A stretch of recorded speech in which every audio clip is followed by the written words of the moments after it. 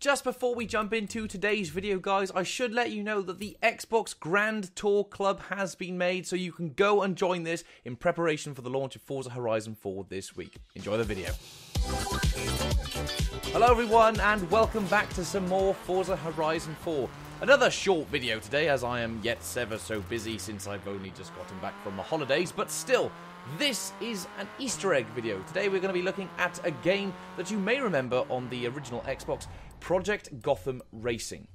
Now, there's a racetrack in Project Gotham Racing that actually takes part around Edinburgh. So I jumped into Forza Horizon 4 to have a look at the Rivals events in, hopes that perhaps there might be the same circuit. And lo and behold, there it was. Edinburgh Princess Street Circuit. So here's some gameplay from Project Gotham Racing. I will leave a link to the video that I found this on down below. I don't want to use all of it, so I've cut it up into little bits and bobs.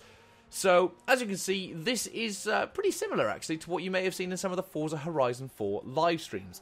Now, we're going to jump into some actual Forza Horizon 4 gameplay in a second. Annoyingly, you can't use any particular car for this Rivals event. It's only an A-Class Super Hot Hatch, something like that. So I chose the Mercedes A-Class, and we're driving now up towards the castle, and it's a bloody brilliant track, this at night. Well, I say night, it's more dusk.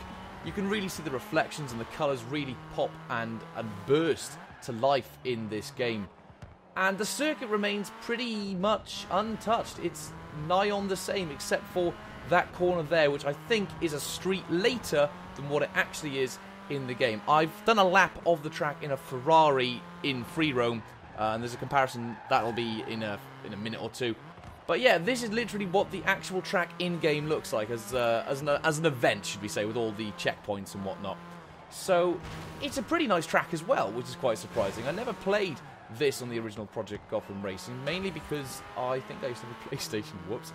But yes, we're going to jump now to some open-world free-roam gameplay with a Ferrari 360 Stradale. It's the closest I could get to the 360 convertible that they have in the game. So here we are, they're side by side, and we're going right now up towards the castle once again. It seems to have been fixed finally with the construction site scaffolding on the old game on Project Gotham Racing. Now, as we can see here, the Ferrari turns right earlier, whilst I still have to go forward and then turn right. So the laps get a little bit out of sync here.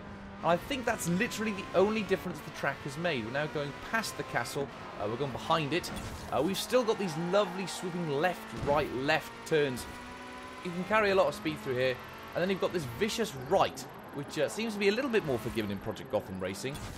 In Forza Horizon 4, I did find it to be a slightly more demanding corner.